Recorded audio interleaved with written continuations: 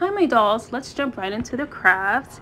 First you want to use the iron transfer paper and print the mirror image of the saying on the paper. Then you want to cut out 2 canvas squares the same, and you're going to flip over the first one, warm the fabric up with the iron, and after you warm the fabric up with the iron, take the saying, flip it over, and iron on the saying like this. And yes, I did print out the wrong words at first, and also my iron job messed up. So I did have to do this part over with the right words, and as you can see now, it comes out looking really good. So next I just have to fold over the sides of the square, and the corners are kind of raggedy, so you just reinforce that with glue and trim it up to make it look neat, like so. See how much neater it looks? And then next you want to do the exact same thing to the other square. Now for some reason my second square came out bigger than my first, so I did have to do that one over, but here the second square is now, and it is the same size. So for the side of the bag, you want to take a strip and fold over each side to make it neat, like so. This is narrow, but I'm hoping to fix that narrow piece. But you do want to make sure the end is folded down to get you started.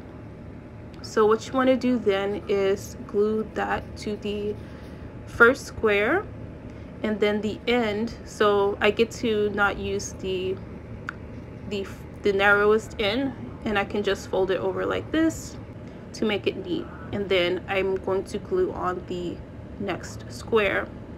So for the handle, you're basically gluing some more, and you're gluing it down and neat, and then you're just going to attach it on. So I think that looks really cute. Moving on to the next project is the pillow. You want to cut out 2 more canvas squares the same, and you're going to use a needle to unravel it.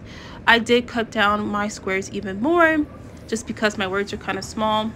So when you're unraveling canvas, like one side or 2 sides are like a different unravel than the other 2 sides, it's not that big of a deal. Just make sure when you stack them that you stack the 2 sides the same. So you want to go ahead and use the same iron on method to put those words on, and then you want to glue down 3 sides.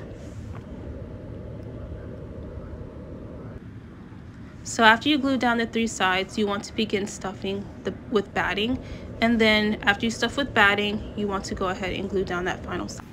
So here are my materials. Instead of buying canvas fabric, I just buy this little canvas bag, and then also from Hobby Lobby I have the succulent stem, and you can just pop off the succulent like so. And from Walmart Christmas clearance, I have this garland, and using those hexagonal beads, which you can paint or leave plain. So for the batting is really expensive, so I just found this pillow for $3.44, and oh my gosh, you get so much more batting than if you go on the sewing aisle and buy batting. So you're gonna want to fill the hexagon with glue and pop the succulent in, and then turn it under, and then fill it with glue at the bottom so that succulent isn't going anywhere. And this is the finished products.